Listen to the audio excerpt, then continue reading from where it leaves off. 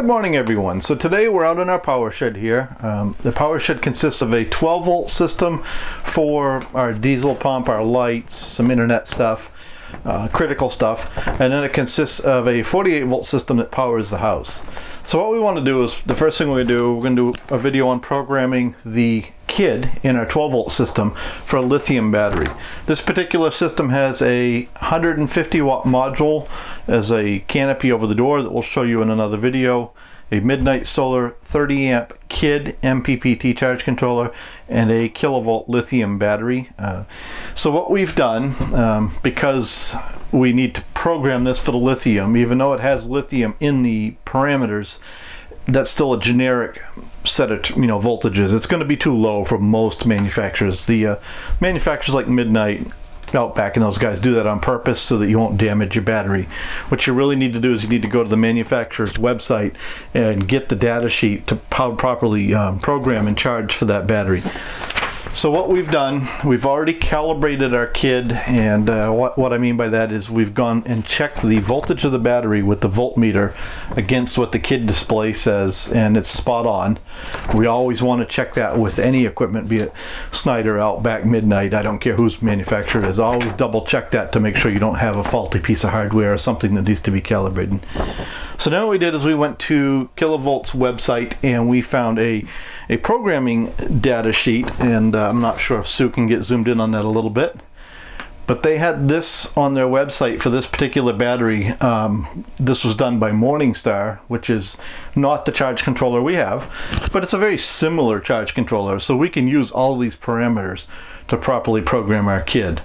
So we're going to go through and we're going to show you how to program the Kid for the lithium battery. Now, the programming we're doing here, really what we're trying to do is show you how to set up the charge controller for lithium. We're going to talk about a couple things that we think are gotchas that if you don't catch, that could come back and bite you. So the numbers I'm using here are representative of my particular battery. If you're using another lithium, could be Fortress, could be Battleborn, Simplify, whatever that name is, make sure you get these numbers specifically from them. Don't use my numbers for your battery. Use my programming menus. That's what you want to use. So the first thing we're going to do is we're going to go to the main menu, and we want to go into the battery menu. I don't know if Sue's zoomed in now. Okay, Sue said she zoomed in.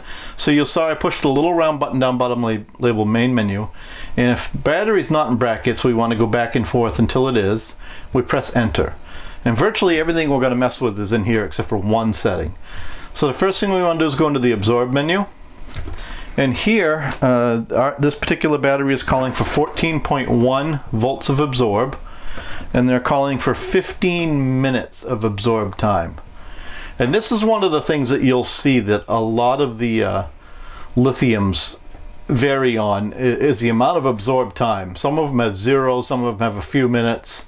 So this is one that's critical to get correct. It takes a while to get down to 15. And then we're going to press the save button. Top right button says save, and you'll see it says it saved that.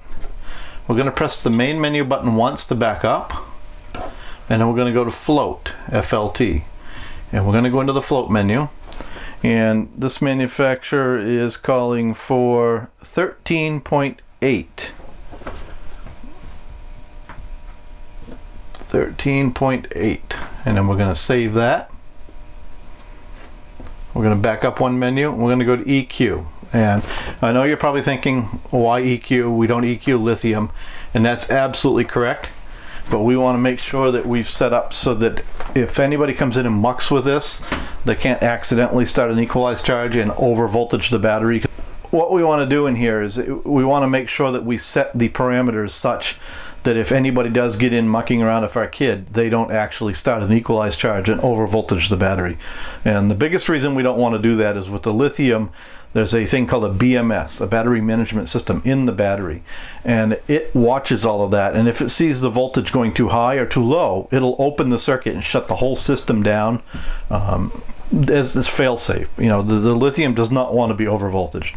So what we're going to do, we're going to zoom back in here, and we're going to show you how to basically foolproof the equalization. This is one of those things I was saying I think gets overlooked. It's easy to say in a piece of paper, no equalization, but I'm going to show you how to make sure the kid cannot equalize. So first thing we're going to do is make sure it's off and it's in manual. Now we're going to press the setup button. And you'll see here it's 15 volts for 120 minutes. So if somebody got in here and actually started the manual equalization, that wouldn't be good. So we're going to set that for the same as our absorb, 14.1 volts and 15 minutes. And what that does for us is if somebody does get in here mucking around and start an equalization charge, it's going to just do another absorb cycle, which isn't the end of the world. Won't hurt the battery. You know, life will be good. So it's just that belt and suspenders I was talking about. And then we're going to save that. And we're going to back out of here. We're going to back up once more. And now we don't need to worry about amp limit because this is a 30 amp charge controller. This battery is good for about 150 amps, so we wouldn't need to worry until we get a lot of those, so we won't go into that menu. T-comp. We're going to go into the T-comp menu. And here, we do not want to do any temperature compensation. So on the Kid, we run that down to 0, and that disables the temperature compensation. We're going to press save. We're also going to unplug the battery temperature sensor, the BTS. If you actually plugged it in or your kid came with one, now's a good time to unplug that, because the only thing the kid uses that BTS for is, you know, to adjust the charging voltage based on temperature of the battery. And we don't want that at all on a lithium. So we're going to go back out of there. Alright, so that concludes programming in the battery menu. So there's one more thing we want to do, is we want to go program the load. In the load menu, we're going to set the load up to run a night light eventually outside on this building. But for now, what we want to do is we want to actually make sure that the low voltage disconnect for that load is set. So we're going to go to setup. And you'll notice right now it's off, which basically what that means is the kid will actually try to run the load until the battery gets so low the kid shuts off, which is about 6 or 7 volts if I remember right. So we don't want that. We want to actually set some parameters. We're going to press the right arrow once, and we're going to change the low battery to 12.1, 12.1, and the reconnect to 13 volts. So I'm going to save that before I forget it, and then I'm going to explain what we've done here.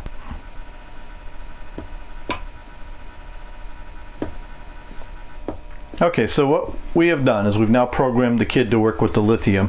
What we just did in this menu was we set the load up. So what's happening here is if the load comes on, if our lighting comes on, and the battery starts to go low, when it drops below 12.1 volts for 30 seconds, it's going to shut the load off, disable the load if you will, to protect the battery from over discharging. And then the 13 volt number here, that's the number when the sun comes out and the battery voltage starts to rise. It has to exceed 13 volts for 30 seconds in order to actually reactivate the load circuit, you know, as a battery protection. So last thing we're going to do is we're going to press the little bottom button here called status, and it's going to bring us back to our home screen. We're going to see that the Kid is actually charging. It's still pretty early here, so only getting 1 watt. But that's basically how we program the Kid MPPT to work with virtually any lithium battery. Like I stress though, go to the manufacturer's website, get something like this. It doesn't have to be for Midnite. If you find something that's for a Morningstar charge controller, a Snyder charge controller, an Outback charge controller, they all program virtually the same way. So you can take this sheet, you can you know, extrapolate what you need to do. And if you get any questions, you know, you can definitely take this sheet, you can get on the phone with Midnite's tech support, and they can convert this sheet into parameters that you need to put in here. So they're really good about that. If you call them up and say, I have a lithium battery and I don't know what I'm supposed to charge the voltage to, they're probably going to tell you to go figure it out. But if you have these parameters, they're more than happy, you know, to help you set them in. So we'll leave a link to Midnite Solar down below so that you can, you know how to get a hold of them if you need help programming your Kid. So thank you for watching. Don't forget to like and subscribe.